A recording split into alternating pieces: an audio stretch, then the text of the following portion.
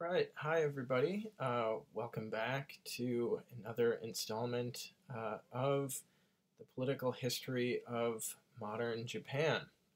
And today I'm going to be talking about the politics of remilitarization in Japan. Um, Many times, people from the outside will, and people inside Japan as well, will look at um, the self-defense forces in Japan, and then they'll say, well, this is an army. It clearly looks like an army, and Japan has one of the largest defense or military budgets in the world today. So it seems to have a quite formidable military force and presence in the region.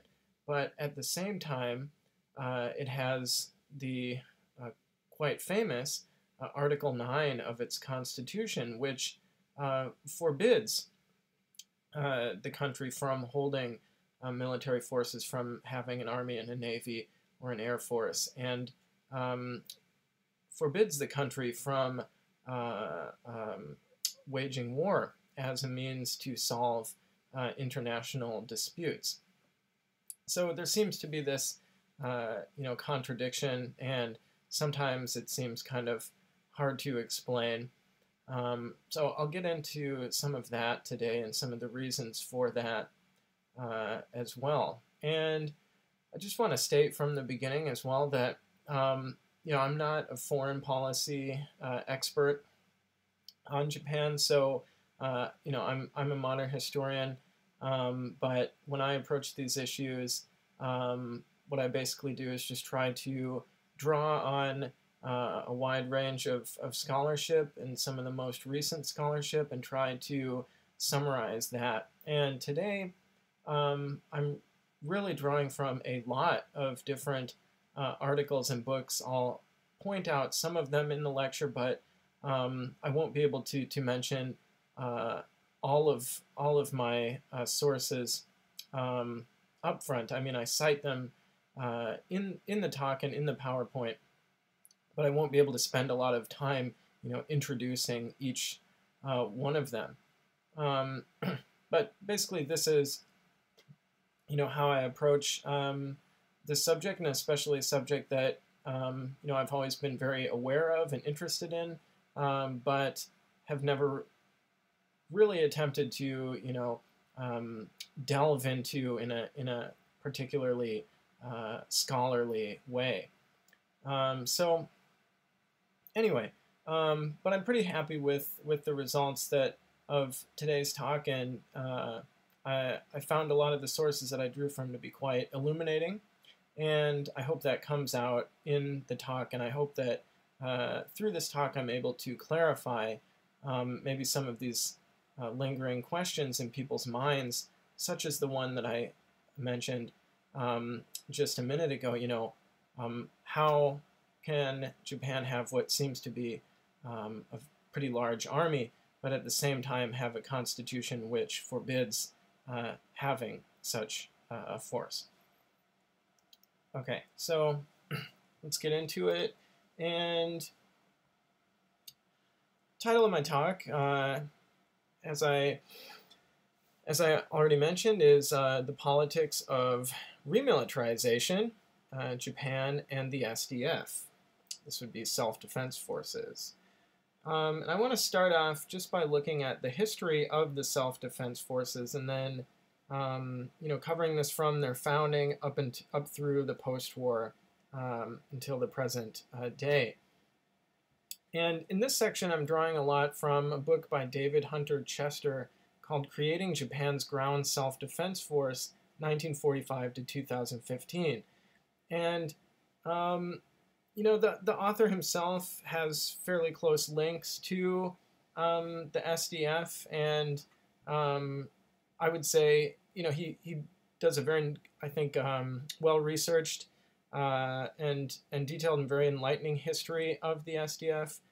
At the same time, one thing that I was aware of as I was, drawing from the source was that he does, basically try to paint a pretty positive picture of of the SDF and of the U.S.-Japan military alliance. Make of that what you will.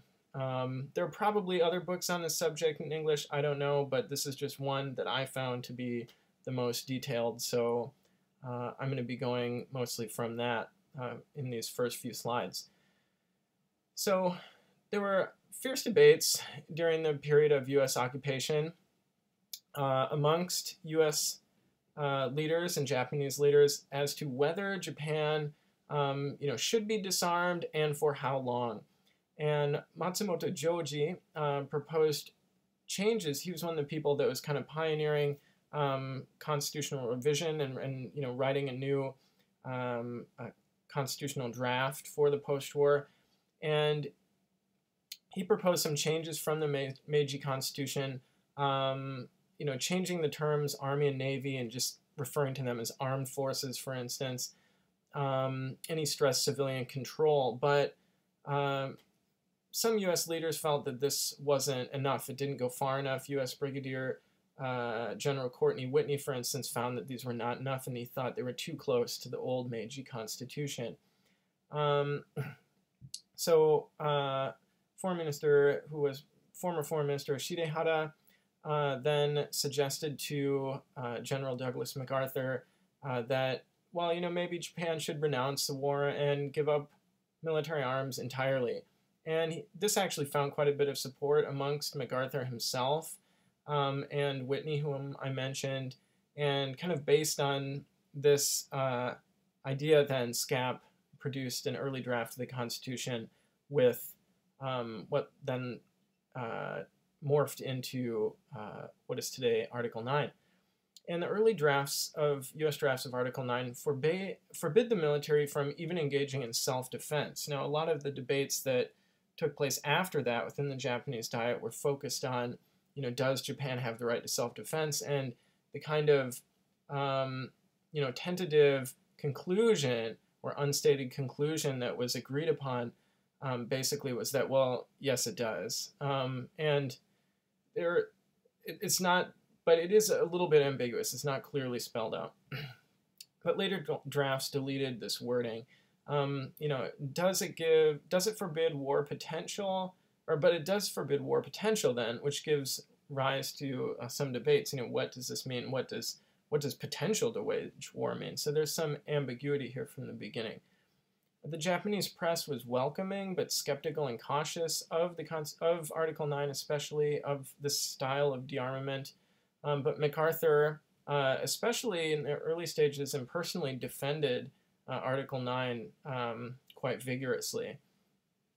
And then Matsumoto later, got on board with this, and he tried to assure the Privy Council, which was still around in the early stages of the occupation, that self-defense was permissible. So, lots of kind of old elite conservatives on the Privy Council, and many of them wanted to, didn't want to disband the military in the first place. So they needed some reassuring, basically. Actually, the members of the Diet and the House of Representatives from all parties were much more critical of Article 9. They argued for the need to self-defense and argued to change the wording. And one of the defenders of Article 9 and of the Constitution, but Article 9 especially, was Prime Minister Yoshida himself. And he had kind of a complicated relationship with Article 9 and with Japan's wartime past. He had been imprisoned by the military during the war for a while.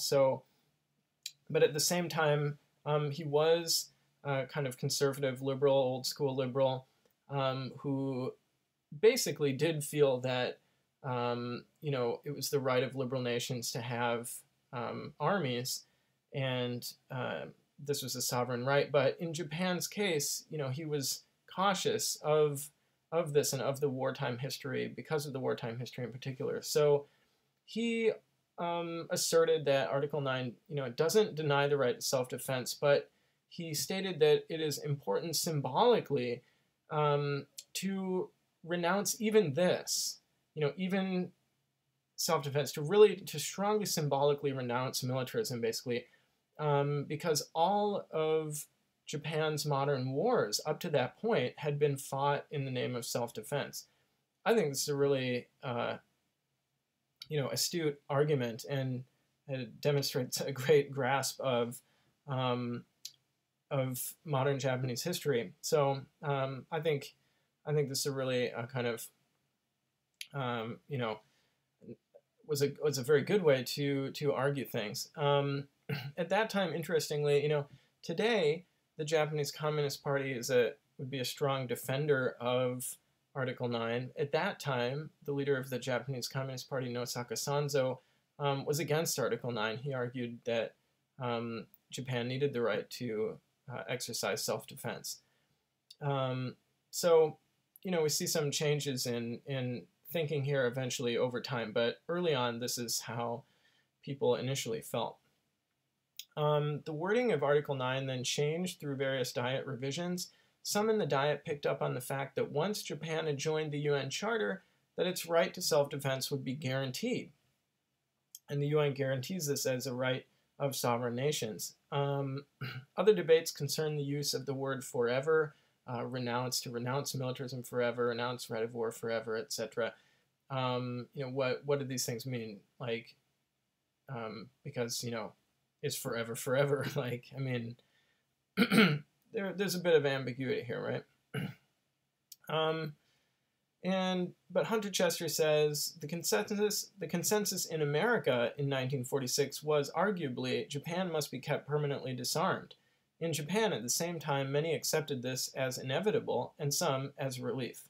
Well, that's a pretty, accurate, concise statement, I think, for summing up how people generally perceive this. However, many in the U.S. government disapproved of this from the beginning, and their voices grew much stronger over the next few years, to the point where eventually the U.S. is the strongest opponent of Article 9 and the strongest proponent of arguing to revise Article 9. So there's a complete shift in U.S. thinking, but from the beginning that opposition to Article 9 was apparent. This included former Ambassador Joseph Grew, political advisor George Atchison, and there's also a shift in the U.S. media as well with the onset of the Cold War especially. George Kennan also argued for Japan to establish a police force to resist, quote, communist subversion, in his words. So there's this idea that, there's definitely a shared, joint hatred of communism and left-wing thought in general, from long before the war on both sides. And then as well, now that the U.S. is looking to kind of offset the burden of protecting Japan so that it can focus on fighting the Cold War as well, there's this other motivation for the U.S. to push for Japan's remilitarization. This should be, I think, Joint Chiefs of Staff, Joint Security Council, maybe, yeah. So the JSC declared in April of 1947 that Japan should revive its military potential. So already from 1947, the highest organs of the U.S. state were arguing that Japan should, remilitarize. And among Japanese and U.S. elites, as I mentioned, there had long been a fear of communism and the idea that Japan should keep an army to ward off the left wing. Konoe Fumimoto, for instance, feared left-wing thought within the Imperial Japanese Army during the war. So within the Japanese Army even, some Japanese leaders feared the rise of left-wing thought. Major General Charles Willoughby of G2, this is like the like top secret intelligence agency within the general headquarters of the U.S. occupation, tried to keep alive elements of the old Imperial Japanese Army and to prep for Japan to rearm. He worked with General Arisue Seizo former head of the Japanese military intelligence, and other former military officers, including Colonel Hattori Takushido, to come up with detailed plans for reviving the army. And all of them shared this, violently anti-communist sentiment. But Article 9, when it was released, it read like this: aspiring sincerely to an international peace based on justice and order, the Japanese people forever renounce war as a sovereign right of the nation, and the threat or use of force as means of settling international disputes. In order to accomplish the aim of the preceding paragraph, land, sea, and air forces, as well as other war potential, will never be maintained. The right of belligerency of the state will not be recognized. But what is war potential? Again, this is a bit ambiguous. And forever renounce war. They renounce war, like they say they won't do it, but what does renounce mean? How legally binding is this? In what way? Etc. So there's some ambiguity here, and basically the consensus emerges that this does allow for self-defense. But the Japan Socialist Party, for instance, and others, maintained for a very long time until the early 1990s that the self-defense forces are illegal, that Article 9 did not allow for self-defense. So, there was debate for a very long time, and it is because of this ambiguity. I mean, I don't know, when I read this, just as a layperson, it seems pretty clear to me that this would include anything like the self-defense, which is so clearly a military force. But I don't know. I mean, there's different ways to interpret this, obviously, and debate continues, as we will see, up until the present day. Okay, so then continuing on with the history and background of the SDF. So, as I mentioned, then Prime Minister Yoshida was kind of like a reluctant overseer of Japan's rearmament. He was mainly concerned with what was known as the Yoshida Doctrine, which is reviving Japan economically while benefiting from U.S. military protection. And he wanted to maintain public support, as well as to ensure that Japan regained its independence eventually, which it did in 1952. Against the background of the Korean War in 1950, MacArthur and Yoshida oversaw the creation of the National Police Reserve, a force of 75,000, which was basically, it says police, but it was a paramilitary organization. And this is the this is the beginnings of the self-defense forces. There was a great tension within the NPR since they had to live down the negative legacies of the Imperial Japanese Army, even when some of its own members were former military people. The main purpose of the NPR was to replace U.S. Army divisions that had left for the Korean War. And there was also a conflict within the Japanese government and SCAB. Willoughby and some other right-wingers wanted to install former Japanese Army officers into the National Police Reserve. They argued that the Japanese Communist Party was trying to infiltrate the police reserve. And as I mentioned, the NPR basically, at this time, the fact that it was a paramilitary organization was basically kept secret. But they're unable to escape of a lot of this overlap with the Imperial Japanese Army and the legacies of the Imperial Japanese Army. So from the beginning, for instance, they established their headquarters at the former Imperial Japanese Army headquarters, and in places of former headquarters such as in Etajima, which is in the Inland Sea, and on other bases. In popular society, many people embraced unarmed neutrality. However, some on the right wanted rearmament, and there were two different camps within the right wing. One sought greater Japanese independence, while the other sought closer relationship with the U.S. I guess both of these tendencies kind of exist today. However, this one here, the former one, has basically completely faded into the background, so that now the Japanese right wing is mainly just, incredibly pro-United States, even to the point where they form alliances with right-wingers in the United States.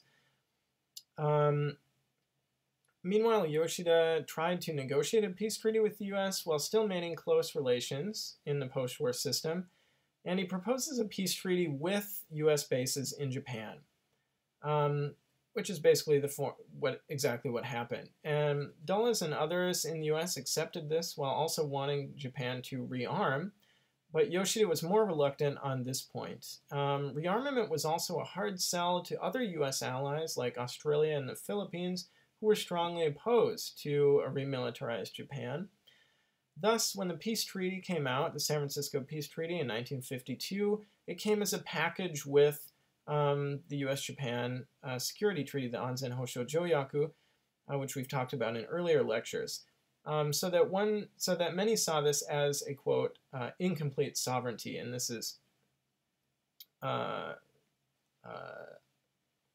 sorry, I forgot the name of the author. Hunter Chester's quote here is an incomplete sovereignty. There was also a struggle over what Japan's post-war identity should be. Was it a pacifist nation, or should it become a so-called, quote, normal nation? And the Security Treaty called for Japan to, quote, increasingly assume responsibility for its own defense. So already, again, from the beginning then, as I mentioned, in 1947, the Security Council in the U.S. wanted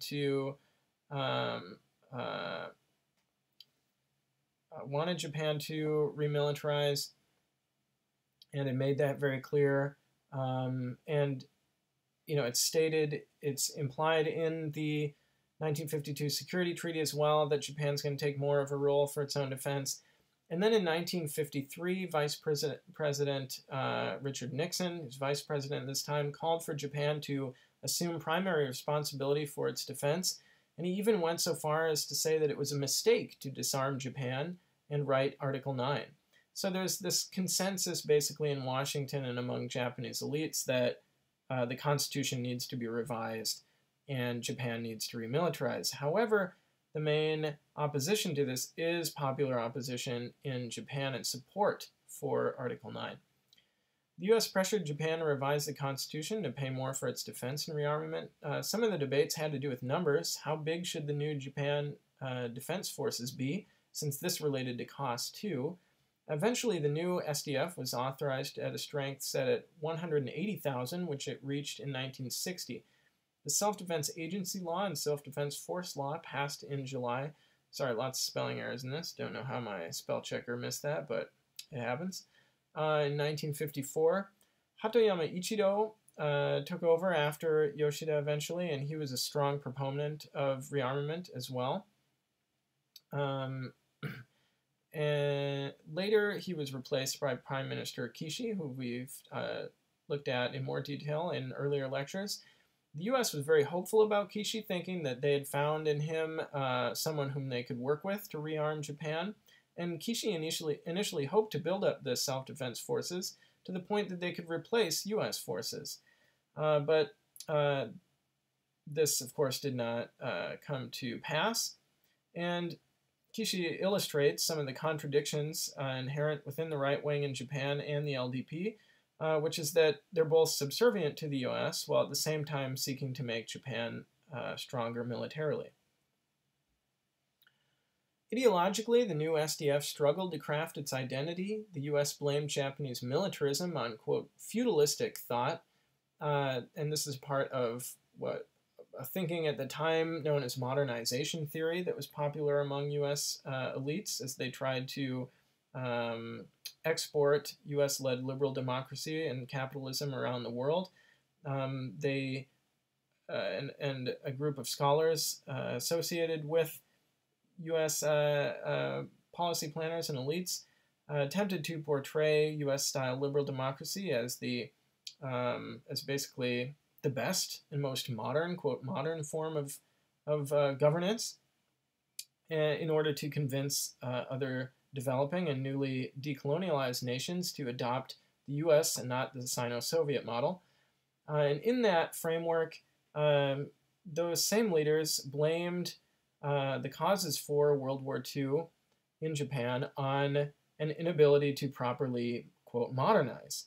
Now this theory, this modernization theory, has been completely discredited and debunked, but nevertheless, this is how many, especially elites in Washington, thought at the time. And so they would brandish about this term feudalistic or feudalism, etc., like that, for these, what they saw as old, outdated, outmoded, antiquated forms of thinking in government. So they came up with oaths for NPR members, which they had to recite, and which stated that members would obey and defend the Constitution and laws, etc., to kind of, stress these ideals to liberal democracy, etc., and loyalties. After 1954, an additional provision was added where recruits say they wouldn't participate in political activities. Moreover, the idea of Bushido was changed from loyalty to one's lord to welfare of the country, justice, humanity, etc., things like this. Japan could be said to have faced a similar situation to post-war Germany, in West Germany, how to distinguish the new army from the old. And the idea emerged that the army stood up for, it was the role of the army to stand up for the values of the state, which of course are supposed to be, in this time, democratic. There was also a focus on cultivation of the self rather than just following orders blindly, top-down, giving and following orders and harsh discipline. And the idea of kokoro gamae was emphasized as the new organizing principle. This included individual development and stressing a, quote, proper sense of patriotism. However, in 1957, a JSDF commander during nighttime exercises beat soldiers who moved too slowly with bamboo canes, and 2 soldiers died in this as a result. So, there are still these very strong links to the former Imperial Japanese Army and their methods of disciplining. Moreover, enthusiasm for the SDF was very low in popular society. In 1958, a survey of high school students showed that hardly anyone wanted to join the SDF, and the JSP, as I mentioned, the Japan Socialist Party, refused to recognize the constitutionality of the self-defense forces until the early 1990s. Nakasone emerged as a Nakasone Yasuhiro emerged as a strong constitutional revisionist. He eventually became prime minister, of course, as we'll see in a minute, but before this he was director general of the Defense Agency in 1970, and he called for a, quote, more autonomous defense, Jishu Boe. He sought a buildup of the SDF that would have cost twice as much as the current amount. However, the fiscal oil crisis in the 1970s made this mostly impossible. But as the Cold War kind of was renewed in the 1980s, there was a strengthening of the U.S.-Japan security alliance, and U.S.-Japan defense cooperation guidelines were drawn up in 1978, which led to increased joint planning and exercises. When Nakasone was prime minister, he gave his support to this, including the first bilateral exercise in 1980 with the U.S. Army at Camp Zama in Kanagawa. And regular exercises between the two forces continued after this. There was also growing support for the SDF from around this time. In 1980, 4 out of 5 Diet members supported expansion of the SDF.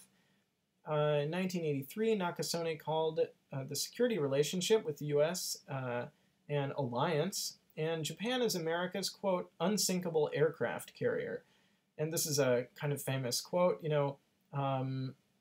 Nakasone being a staunch conservative in Japan, kind of very, up to that point, very kind of typical thinking. He represents typical thinking in the LDP, but it illustrates, I think, some of these inherent inconsistencies within the LDP and within Japanese right-wing conservative thought itself, which basically bends over backwards to do whatever the United States wants, while at the same time trying to portray Japan as being very strong and independent in the process. And so his quote of Japan as an unsinkable aircraft carrier in the Pacific for the United States Army really illustrates this.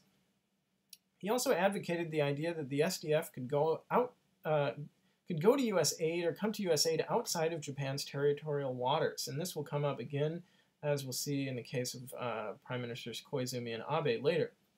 He abrogated the 1% GDP defense spending limit. Up to that point, defense spending could only comprise up to 1% of Japan's total annual GDP. Nakasone also advocated sending minesweeping missions to the Middle East, this later happened as well, to defend oil interests.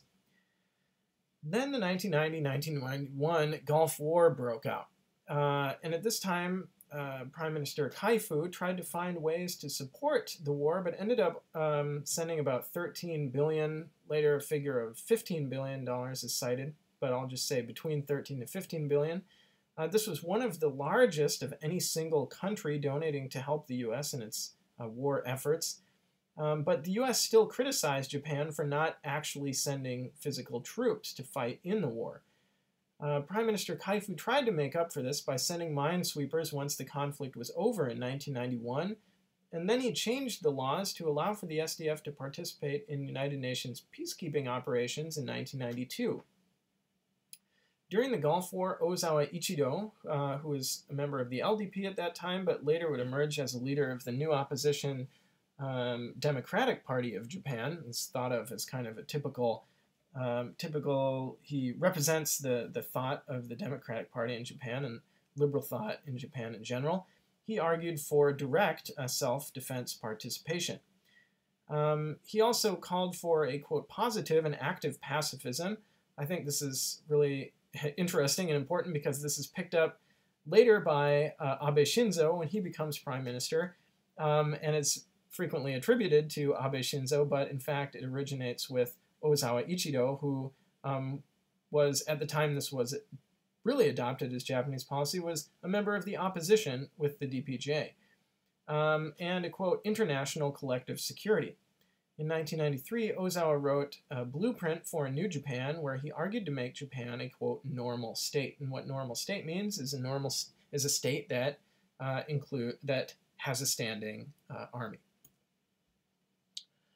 In 1994, the Socialist Party under Murayama, when he was prime minister, changed their long-standing position, saying the SDF was unconstitutional. He changed this to say that it was constitutional. He had formed part of a coalition government with the LDP, with his main opponents, and part of forming that, getting their support, was recognizing the constitutionality of the SDF. So now all major parties accepted the constitutionality of the SDF. In the 1995 Hanshin Awaji earthquake, the SDF played a major role in rescue efforts, but these efforts were still criticized for being too slow. So after this, the laws were revised to make it easier for the SDF to do disaster relief. By 1995, most people in Japan associated the SDF with disaster relief and support for the SDF, as a result, grew to a new high. However, there were many problems that came to be seen, as we've already seen. There was, at periods in Japanese history, has been strong opposition to the U.S.-Japan Security Treaty and military alliance. This was renewed in 1995 when 3 U.S. soldiers raped a 12-year-old girl in Okinawa, causing outrage there and the largest protests ever against the U.S. in Okinawa. U.S. and Japanese leaders were forced to go on damage control, and they agreed to move the Futenma base in Okinawa out of a heavily populated part of the island to Henoko, to create a new base in Henoko. But this would later, and still today, is causing problems as well. Today, Japan has, depending on the year it's ranked and how it's ranked, between the 7th to 8th largest military, or it's the 7th to 8th largest military spender in the world. The defense budget of roughly $42 billion. The JSDF has about 148,000 troops. The ASDF, Air Self-Defense Forces, 46,000. Marine Self-Defense Forces, 44,000. The GSDF gets 37.8% of the national budget for military spending, right? Okay, now let's look at some of the changes to the SDF under Prime Minister Koizumi. So, as I mentioned, the U.S. or Japan provided a lot of monetary support for the Gulf War, and the U.S. from this time was, from the end of the Cold War, seeking to strengthen its alliances with nations that were friendly to its policies in order to facilitate its economic hegemony in the Asia Pacific, and to prevent the formation of other nations forming close ties with China in particular. So part of, again, when we look at Sino-Japanese relations, we have to remember that the U.S. is basically purposely trying to interfere or trying to prevent the formation of close Sino-Japanese relations as a part of its strategy to maintain economic hegemony in the region. This is roughly kind of the idea of acting as an offshore balancer. And part of the other side of acting as an offshore balancer means a military buildup of regional powers so that they play off each other. So the offshore balancer would play these other powers off each other, while at the same time, acting to ensure that none become powerful enough to challenge its own hegemony.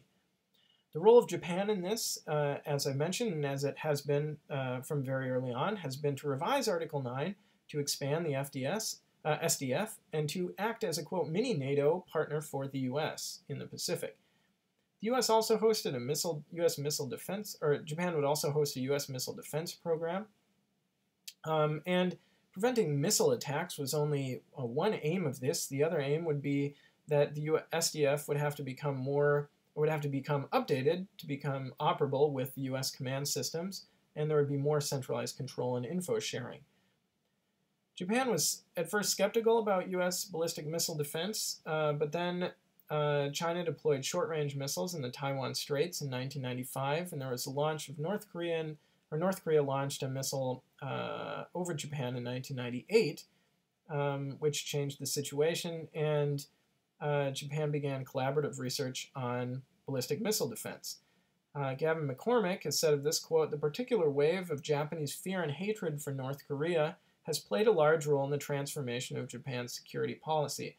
So as we'll see, and as we often see in the news still today, Japanese leaders will frequently play the North Korea trump card to argue for increased military spending, saying that North Korea poses a real and serious military threat to the security of Japan. I think this is highly questionable, and I'm very skeptical of this. I do not think at all that North Korea presents that much of a threat, and certainly not enough to justify the amount of military spending and buildup going on, or at least for what Japanese leaders frequently argue for. As I mentioned, though, there was the SDF Peacekeeping Organization Law in 1992. This allowed the SDF to support peacekeeping missions in Cambodia, Mozambique, the Golan Heights, and East Timor. It required a widening of the interpretation of Article 9. In 1997, revised U.S.-Japan defense guidelines broadened the SDF roles again. Now the SDF would provide repair to U.S. vessels, communications equipment, surveillance, intelligence, etc. In 1998, U.S. security strategy document said that this would be defined on a case-by-case basis. So really following U.S. guidelines, what the U.S. needs, and how can the SDF support that, basically. Furthermore, there was increased expansion since the September 11th attacks against the World Trade Towers and the following subsequent quote, war on terror. Koizumi spoke out in favor of revising the Constitution at this time to make it easier for Japan to support the U.S. military in 2001. During the Iraq War, Japan adopted the Terror Special Measures Law and sent 24 military ships, including an Aegis destroyer, to the region. This provided fuel for U.S. forces. In 2003, Koizumi again promised unconditional support for the Iraq War, even though there was no UN approval for this war. The U.S. even sought further support for having the SDF directly deployed on the ground. And so at this time, Bush was really pushing for what he would call boots on the ground, quote, boots on the ground. He wanted Japan to actually send military forces and fight alongside the U.S. And Koizumi pushed for this in the face of opposition within the Diet and popular opposition. But Koizumi brushed off constitutional and legal concerns in favor of, quote, common sense. He said the SDF should be called a Nihon Kokugun, basically Japan military or army.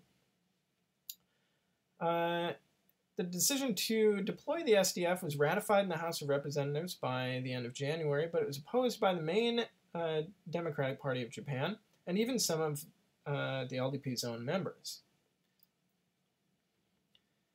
Gavin McCormick said of this time, quote, helped by the axis of fear and hostility toward North Korea, Koizumi had taken giant steps toward accomplishing the goal that previous conservative leaders had only dreamed of, setting aside 40 years of constitutional principle and transforming the SDF into a de facto regular army. 550 SDF troops were eventually dispatched to a region in Iraq, and at great expense, taxpayer money, to maintain very lavish military bases. Koizumi further tried to justify this dispatch by saying that the SDF was confined only to non-combat areas, even though the dispatch in general was technically unconstitutional anyway. Popular opposition to this move was very high, between 70 to 80% in mid-2003. Popular opinion partly improved in 2004 through promotional campaigns emphasizing popular nationalism and patriotism, and government campaigns would also try to promote the humanitarian aspects of the SDF. In April 2004, three Japanese were taken hostage in Iraq. They were on actual peacekeeping missions, and they were released 1 week later, but the victims were harassed when they returned to Japan for, quote, damaging Japan's reputation and being, quote, reckless. Since 9/11, Japan has paid $30 billion for U.S. bases in Japan, and this would be at the time that Gavin McCormick wrote his article in 2004, so already this is a bit dated, and this number would have grown by a lot. But if we just consider, 9/11 in 2001, Gavin McCormick writing with this data in 2004, it would be during a 3-year period between 2001 and 2004. Japan paid $30 billion for U.S. bases in Japan, plus an additional $150,000 per U.S. soldier in Japan per year for 39,691 U.S. troops. Japan also promised to build a new base in Okinawa at Henoko for $9 billion, for a cost of $9 billion. The LDP tried to pitch this use of taxpayer money as protection from North Korea. Again, so here we see the strategic uses of North Korea and why some conservative LDP leaders would portray it as a threat. And let's see.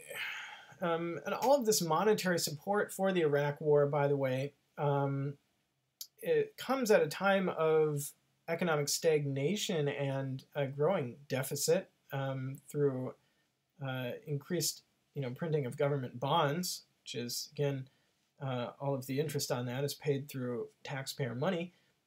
This was increasing dramatically.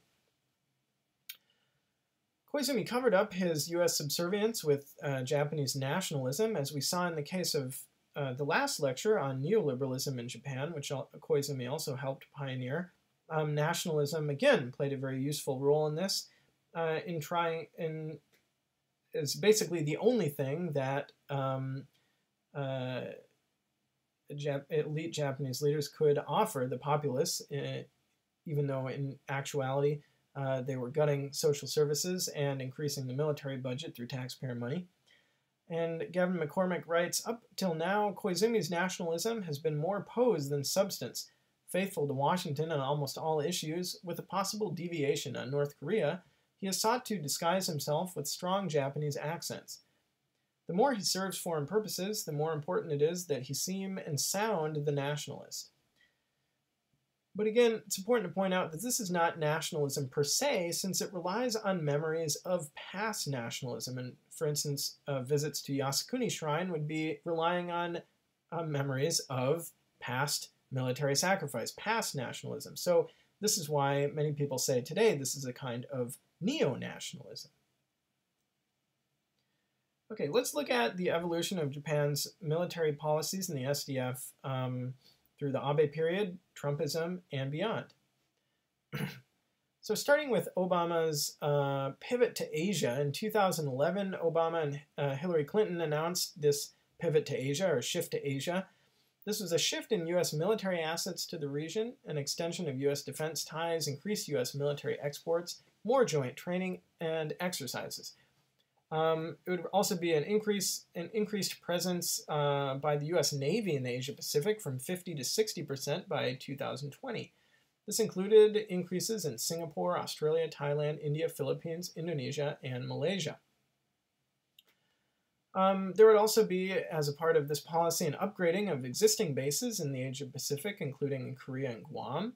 And in general, this was a period of increased militarization around East Asia and the Asia-Pacific. Arms imports in East Asia surged from this time, with China and Korea taking the lead, and Japan playing a greater role as well. Meanwhile, the U.S. maintained a huge nuclear arsenal. Spending on the U.S. Nuclear arsenal greatly outstripped the rest of the world. The U.S. has over 1,000 foreign military bases. In contrast, China has none, and maintains military forces in 134 countries. It annually does 170 military exercises and 200 visits to the Asia-Pacific region alone. To justify this, the U.S. has presented China especially as a, quote, threat, when in fact it continues to be, quote, probably the most secure great power in modern history, the U.S., right? And here I'm quoting research by Skapa Tuda, who says that also, quote, it's really U.S. hegemony rather than U.S. security which is at stake. And as I've mentioned, the U.S. is seeking to maintain unhindered military domination in the Asia-Pacific. The main policy goals in the Asia-Pacific are to keep Asian nations divided to prevent challenges to U.S. hegemony, and thus attempt especially to prevent other Asian nations from forming alliances with Beijing. So we can see here, actually, this is pretty much a continuation of U.S. policy in a way throughout the post-war. In April 2012, the LDP, so now we're moving on to Prime Minister Abe Shinzo in his second term in office. And in anticipation of this, in April 2012, the LDP released a draft constitution. So as I've mentioned, the LDP has sought constitutional revision throughout the post-war since the end of World War II, seeking for constitutional revision so that it could maintain an army. And toward this end, the LDP released this draft constitution, Nihonkoku Kenpo Kaisei Soan. This proposed to change the status of the emperor from symbol to head of state. Head, the term is genshu. It commands that people, it really does command, and I'll show the Japanese in a minute, it commands that people respect the national anthem and flag. The terminology used is Sonshou shinakereba naranai. It proposes to revise Article 9 and to change the SDF to a, quote, national defense force, in Japanese kokubo-gun. But here this says defense force because drawing from this kanji bo, like fusegu, but note that the Japanese term and the Chinese character gun here directly translates as army or military. In September 2000, so then Abe became prime minister from December 2012, and in September 2013, he outlined the idea of Japan as a, quote, positive pacifist country, Seikkyokuteki Heiwa Shugi, at the UN General Assembly. This is not really his idea, actually, as I mentioned, this kind of stems from Ozawa Ichido, who ironically is with the opposition. The same year, he rammed through a state secrets law, Tokute Himitsu Hogo Ho, which punished offenders for between 5 to 10 years with prison time for publishing, quote, state secrets. This was a direct attack on journalists and popular press for criticizing the government. Abe also formed a National Security Council based on the U.S. model. The core members would be the Prime Minister, Chief Cabinet Secretary, and Foreign Defense Ministers. The role of the NSC was to strengthen executive powers since they could conceal decisions from the Diet, and especially it removed exercise war powers, so it allowed them to exercise war powers without being examined by or subject to scrutiny by the Diet. And in 2014, the Abe cabinet dropped the ban on Japanese companies exporting weapons to foreign nations so that Japanese companies and weapons makers could benefit from selling weapons. In 2015, Abe tried to enact security legislation and to revise Article 9 to allow for, quote, collective self-defense, what he called collective self-defense, in Japanese, shudan teki jieiken. This would allow the SDF to fight alongside the U.S. abroad, and in anticipation of this, Abe met U.S. leaders in April 2015 in Washington, where they discussed new defense guidelines, including collective self-defense and the TPP, the Trans-Pacific Partnership. It was, again, here, then Abe is pushing the security legislation at the behest of Washington. He meets with leaders in Washington first. They give him the idea for this, and then he goes back to the Diet to try to push it through there. The U.S. wanted Japan to commit to U.S. operations anywhere in the world, but this would mean, of course, having to revise Article 9. Abe agreed to the legislation in Washington, then submitted bills to the Japanese Diet in May to allow the SDF to exercise military force outside Japan in concert with allies, even if Japan was not under attack. So really, this is expanding far beyond the idea of even self-defense, which already, as we've seen, the idea of self-defense, it's ambiguous whether or not that itself is constitutional. But a Nippon television survey found that 62.5% of people polled were opposed to collective self-defense. And worse, for Abe in June 2015, 225 constitutional and other scholars signed a declaration of the illegality of Abe's security legislation. Moreover, scholars pointed out that the April U.S.-Japan defense guidelines themselves were in contradiction of the U.S.-Japan Security Treaty, which stated that Japan could only deploy military in case of armed attack. However, Abe argued that Japan was in danger and that attacks on other countries threatened Japanese security. And Lawrence Repeta wrote in 2015 of this, quote, "The guidelines agreed in Washington on April 27, 2015 comprise the latest chapter in the saga of American interference in Japan's constitutional process. The invitation to Mr. Abe to make his proclamation in Washington rather than Japan's own capital shows a disturbing callousness and disregard for Japan's sovereignty."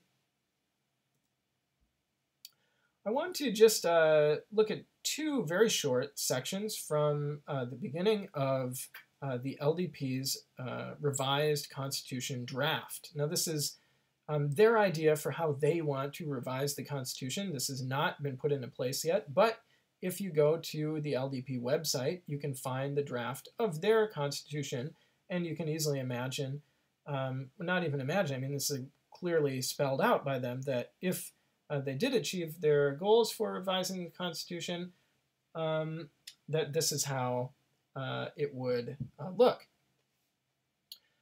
And here's the section where it says, Tenno wa Nihon koku no ogenshu de ari. This part right here, the emperor is the head of the Japanese state. This is a change from the symbol of the Japanese state, which he is under the current constitution.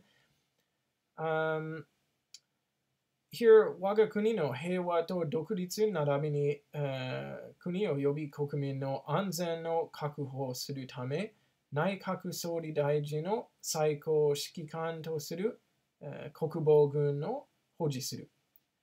This section here says, Japan will maintain a national defense force with the Prime Minister as Commander-in-Chief. So these are just some of the changes to, proposed changes by the LDP to the Constitution, and this draft was released in April 2012, technically before Abe became Prime Minister. But as I've shown, Abe himself is not really an anomaly. He's basically just carrying on what have been Washington and the LDP's goals from the end of World War II. There was a massive protest against Abe's security legislation, and quite a bit of backlash against this, even though he did ram through the legislation successfully in the end. In August 2015, for instance, 120,000 people protested the security legislation outside the Diet. One of the main protest groups was the Student Emergency Action for Liberal Democracy, or known by its abbreviated SEALDS.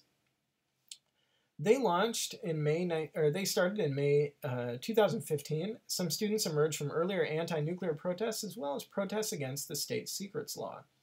Many SEALDS members were youth from private universities. Now this is different from previous student movements, and actually there's a lot of differences between SEALDS and previous student movements. The student movements in the late 1960s with the Zenkyoto Undo, as I've talked about in a previous lecture. The Zenkyoto students were mainly centered at public universities, the two largest being Tokyo and Kyoto University. And I want to point out that there is one major difference, especially in the socioeconomic backgrounds of students who go to public and private universities in Japan. So this is one thing perhaps to keep in the back of our minds when we think about SEALDS. Jeff Kingston writes that they argued to, quote, protect Japan's liberal democratic values and promote constitutionalism. This is a funny term that I think would gain quite different meanings outside of Japan, but what they're really saying is, I think, basically just protect the Constitution, protect Article 9. They purposely shunned, quote, radicalism and even left-wing or Marxist thought in general. And I'll talk about in a minute how I think this is one of their greatest weaknesses and why probably they were unsuccessful and essentially disintegrated shortly thereafter. But Okuda Aki, one of the leaders of the movement, a 23-year-old student at Meiji Gakuin, and founder of SEALDS, actually insisted that, quote, if one government can change things just with their interpretation, then the Constitution itself is altered and the government can do whatever it wants. And this is cited in Jeff Kingston's 2015 article at the Asia Pacific journal Japan Focus. So I would say that SEALDS, was very successful in wooing the liberal press, commentators, and scholars, not just in Japan, but around the world, since they seem new, fresh, and young, and also because they never attempted to challenge the existing liberal capitalist order. Parallels were drawn between them and the protests in Hong Kong, and they purposely were staked out an essentially mainstream liberal position, which Kingston referred to as, quote, staking out the middle ground. So they de-emphasized the idea of them as being any kind of radicalist, seeking anything radical. They purposely projected themselves as being middle-of-the-road liberals, essentially, as centrists. And all they were seeking to do is maintain this constitution against this kind of rightward authoritarian trend that they saw taking place under the Abe government. And I think this is why they received so much positive popular attention, because they didn't really challenge things from the beginning. But there's a major weakness with this, which I'll touch on in the conclusion to my talk. Continuing on with some of the other changes under the Abe government, the Abe and the LDP worked to construct a new U.S. military base at Henoko. I've talked about the background for this already with the 1995 rape case in Okinawa. And also continued to support the U.S. nuclear weapons arsenal and to oppose UN efforts to ban nuclear weapons. In 2014, Japan refused to support the Vienna Conference on the Humanitarian Impact of Nuclear Weapons. And in 2016, Abe and Obama visited Hiroshima to call for a nuclear-free world, but this ignored the actual efforts at the same time of the U.S. to modernize its nuclear arsenal and efforts by Japan that year to oppose banning nuclear weapons at the U.S. General Assembly. So this Abe-Obama visit also in 2016 received a lot of positive press, hardly any critical press, in fact. But in fact, this was just a symbolic gesture, because if we look at what the U.S. and Japan were actually doing, the U.S. is devoting more money to its nuclear arsenal. If you look at Department of Defense documents from the time, which are made public, they'll clearly explicitly outline this increase in budget to modernize nuclear weapons. And if you look at what Japan was doing, it was voting against U.S. General Assembly resolutions to ban nuclear weapons. And this is especially ironic if you consider that Japan was bombed twice, the worst nuclear disasters in history, in Hiroshima and Nagasaki, killing hundreds of thousands of people. And this has since become a part of Japanese identity and a basis for Japanese pacifism in the post-war.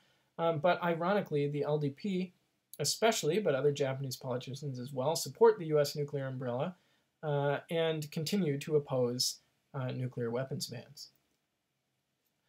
Okay, let's look at some of the changes that took place under the Trump administration. So this caused what some people have called a kind of Trump shock in Japan, but this wasn't really anything new. Many times liberal commentators like to portray both Abe and Trump as anomalies, basically. But as an historian, I would very strongly argue and advise against this kind of characterization because all they're really doing is carrying on previous policies that elite leaders on both sides had already been implementing and advocating for. If we remember the earlier Nixon shocks, for instance, when Nixon visited China without informing Japan first, this caused a huge shock in Japan as well, but eventually Japan got over it, and the U.S.-Japan's security alliance was maintained and expanded. Following the Gulf War, as I mentioned also, Washington has pushed for an even stronger commitment militarily from Japan. Japan has faced strong U.S. pressure to, quote, normalize and hold a military. As O'Shea and Maslow wrote in 2020, the metaphor is that of the eggshell, within which Japan safely develops its military under U.S. protection. Trump did, though, develop this kind of his style of Japan bashing in the 1980s. He decried Japan's, quote, free ride, getting U.S. defense without giving anything in return. He thought this is patently false. Japan pays an exorbitant amount of money to maintain U.S. Forces in Japan, but Trump this is a lie, basically. He just tried to paint a picture of Japan as free-riding, freeloading on the U.S. Trump also opposed the TPP and accused Japan of currency manipulation. It was a shock to Abe and his cohorts because they, like much of the rest of the liberal media around the world, assumed that Hillary Clinton would win. And so there was a lot of uncertainty when Trump, this guy who had previously, pretty much badmouthed Japan for decades, became U.S. president. And right away, then, the first foreign leader to visit Trump after he was elected was Abe, who bent over backwards to wine and dine Trump through this kind of Gulf diplomacy in order to gain the assurance that the U.S.-Japan security alliance would be, that there would be no changes to this. And Abe even gave Trump a $3,775 gold-plated golf club as a gift. Nevertheless, Trump still abandoned the TPP, even though Obama spent years trying to get Japan just to join it. U.S. security advisors, however, assured Japan that the U.S. was indeed committed to the alliance. Trump made overtures to North Korea, which frightened Abe, since North Korea, as I've shown, is basically his trump card on defense. And in 2017, Abe then, so in order to kind of pacify Trump, basically, and to make it seem like, to show Trump that, okay, well, Japan's willing to spend more, in 2017, Abe then approved the purchase of U.S. Aegis Ashore missile defense system, although this was later canceled in July 2020. In 2018, he bought 115 F-35 stealth fighters, and as I said, the idea was to increase Japan's spending on U.S. defense exports to make Trump happy. Trump, meanwhile, continued to make economic threats against Japan, urging to hit them with tariffs unless they accepted more U.S. goods, etc. Trump also demanded an extra $8 billion from Japan, otherwise he would pull out of the defense treaty. Yet, this was not all negative for Japan, for the Abe government, nor for the U.S.-Japan security alliance. Trump did provide Abe with renewed momentum to implement his 2015 security policy changes, and also Abe's efforts to uphold the international liberal trade order. Kind of he seemed like he was upholding free trade, quote, free trade, whereas Trump seemed to be promoting autarky almost at times. And this won Abe a lot of fans and praise in the international media. And Joe Biden, now, who has been declared president-elect, I guess, although it could still be unclear what might happen, but if Joe Biden becomes president, which he likely will, we were likely to see a return to the strengthening of the defense alliance and a policy which is closer to the policy adopted by President Obama. Which brings me to the conclusion. And some tentative conclusions to draw from this discussion, the history of post-war Japanese remilitarization and the SDF. In the context, as we've seen, it's impossible to separate from the context of the US-Japan Security Alliance. And that moreover, this should be interpreted in the global context of the Cold War and post-Cold War. It also means that Japanese domestic geostrategy should partly be seen in light of US domestic politics as well. Who is president in the US, and US policies do greatly affect Japan, especially considering their very close relationship to the United States militarily. The US helped write Article 9, but then after that it immediately sought to disown it, as did much of the LDP conservatives and the right wing in Japan. However, much of the Japanese public has embraced Article 9 and post-war pacifism as a part of its identity. This has been evidenced in the strong opposition to Abe's security legislation in 2015, not to mention earlier examples of opposition to the Vietnam and Gulf Wars. At the same time, recent Japanese opposition, like SEALD's, contains unescapable contradictions. It seeks to return to a liberal capitalist world order which it feels is threatened by a rightward authoritarian drift. Yet, it is this very order represented by the US-Japan Security Alliance which has pushed for Japanese remilitarization in the first place. This is the biggest contradiction that SEALD's, I don't think, from the beginning would have been able to overcome. And the ironic part is that much of the opposition with the JDP that was supporting SEALD's, or at least rhetorically giving their support for SEALD's, and speaking out against Abe, stated in their own manifesto that they wanted to strengthen the US-Japan alliance. So this is why I think also it's a mistaken policy just to portray Abe as an anomaly, and to pin all of these policy changes and this rightward shift just on him. Just like Trump, Abe is not the cause of these things. He is a symptom of larger issues, some people would say problems, that exist structurally in the nature of, in this case, Japanese politics and geostrategy. The US-Japan military alliance was able to weather the Trump storm, and there may have even been benefits for US and Japanese weapons makers, for instance, and likely there will be a strengthening of the alliance under Biden regime. Okay, so that is the end of my talk. I hope you found this enlightening. I found it to be quite interesting.